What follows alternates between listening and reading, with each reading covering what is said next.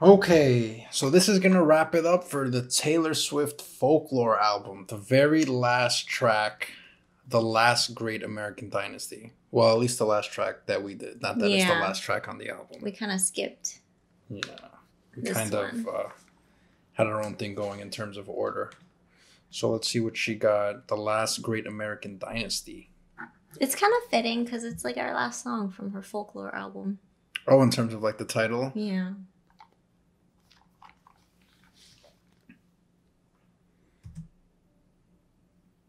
Let me get this all the way up.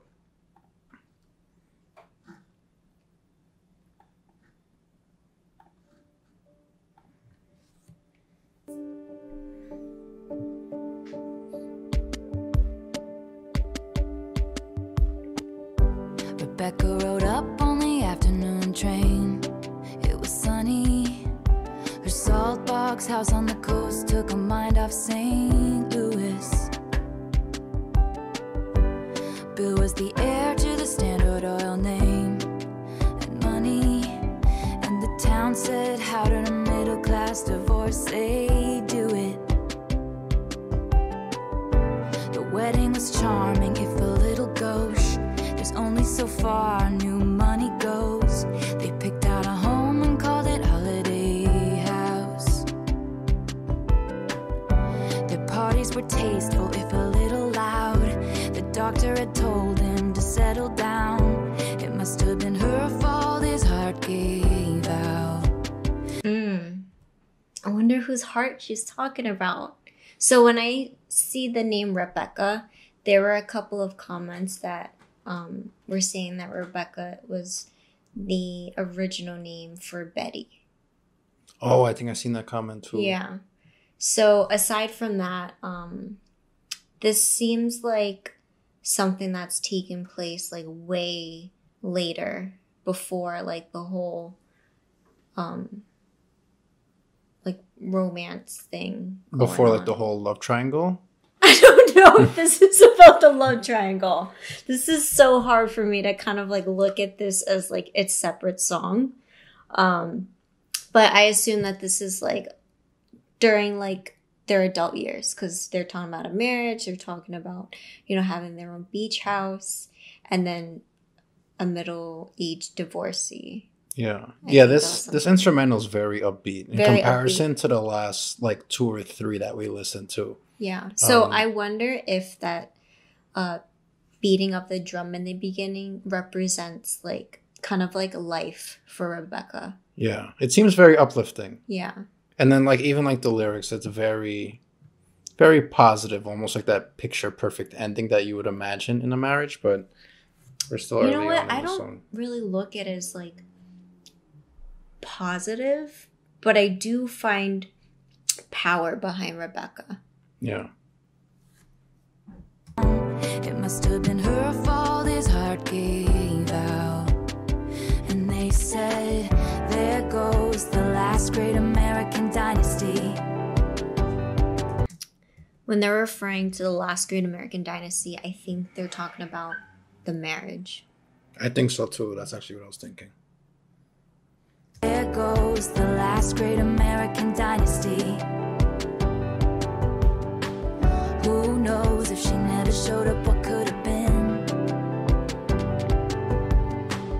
There goes the maddest woman this town has ever seen. Ooh, Mad Woman. Yeah.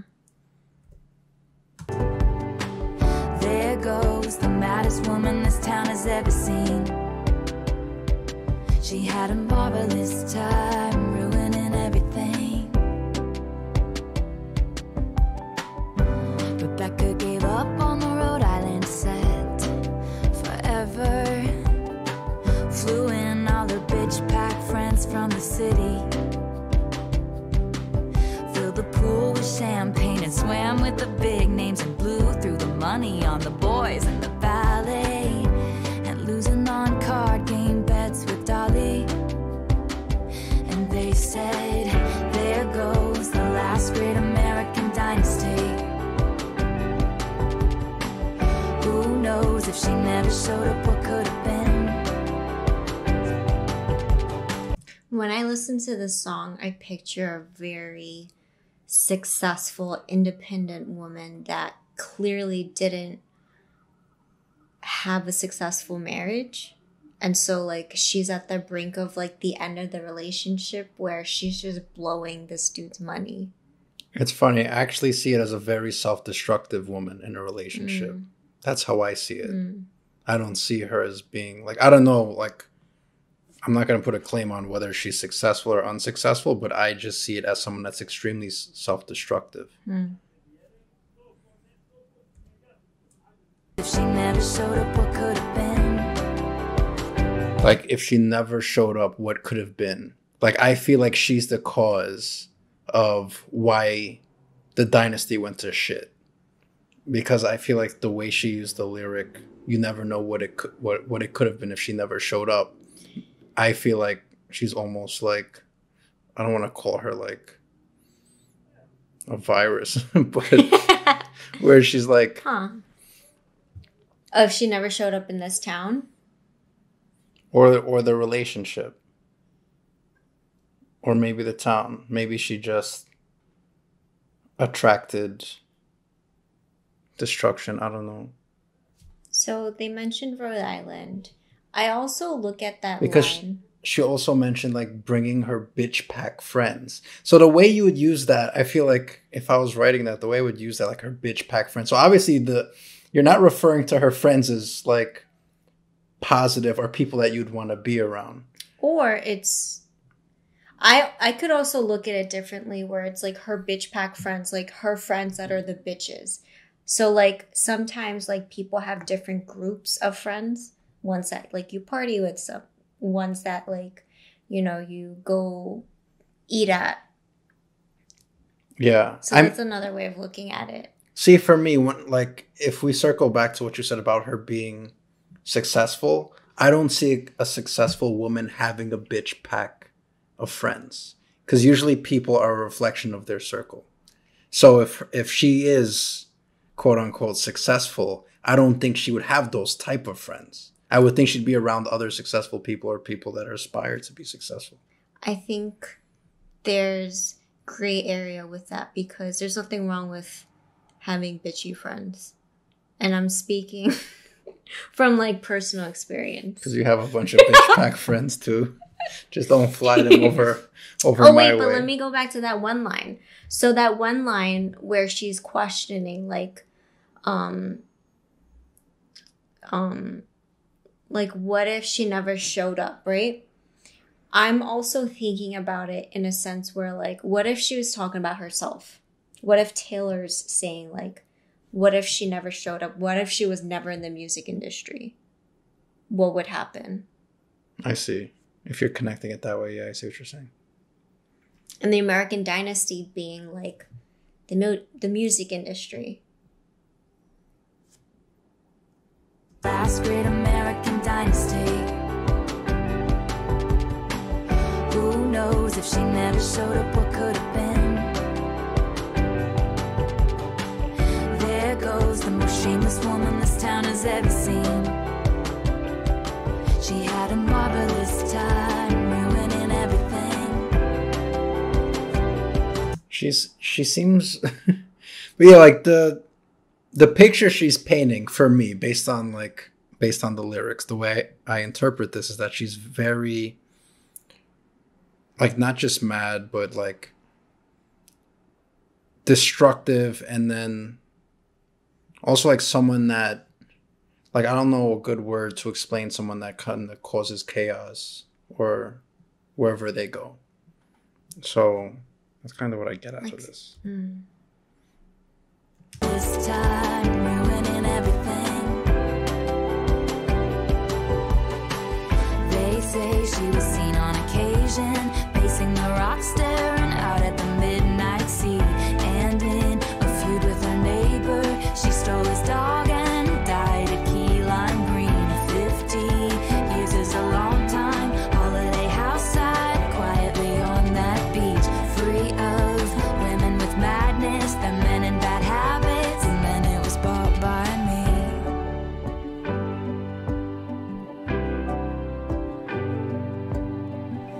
Who knows if I never showed up, what could have been?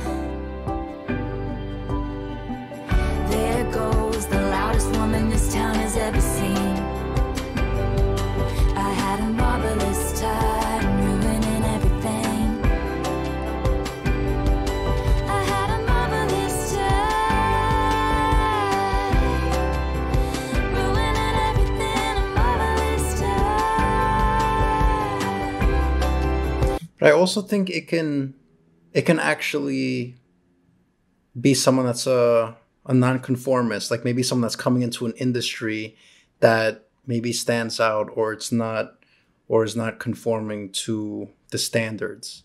Because like you think about someone that comes into something, it could be anything, but let's say someone that comes into a music industry and it's not abiding by the standard or not listening to the label, and she's kind of like destroying everything. It can also mean like not really destroying something, but just not following standard protocol, like in a music industry where you're kind of just like going against the grain. Mm-hmm. That's kind of like another interpretation I'm starting to get for some reason. And adding on to that, like this idea that a dynasty, when you think of dynasty, I think of like really old tradition, you know, like very packed, like families with, you know, just like very strict rules. This is what I think of when I think of dynasty. And so this song being named that, and going back to what you said about someone that's like a nonconformist, it almost makes sense that like it mentions the last great American dynasty where like things got to change, like something new has to happen. And so for her to ruin it, it's, I don't think in like a literal sense, but I think it's more of like times of change, like laws being rewritten. Yeah, because I can see it from like a revolutionary standpoint. Mm-hmm. Like someone like Taylor, especially, like she can be considered a dynasty, a franchise to any label. Mm-hmm. She can come into any label and build that label to something great, into a dynasty or a franchise. So I also think she has that ability to destroy that if she wants to, or at least get people thinking. Yeah, because I mean, I didn't follow her career path to the T, but from what it sounds like, it's like what she did was very like unexpected. Yeah. You know? In terms of what? In terms of like leaving the labels and then kind of like going MIA. Yeah. And then coming back with like a completely different mindset. I mean, I don't know that much about Taylor, but from the little that I've seen, she seems like an extremely adaptive artist. Like the fact that she could jump from different genres within itself is already an indication of how good she actually is. There's not a lot of artists that can successfully jump from genre to genre. And successfully. Let alone like face all the shit that she faced from the social media.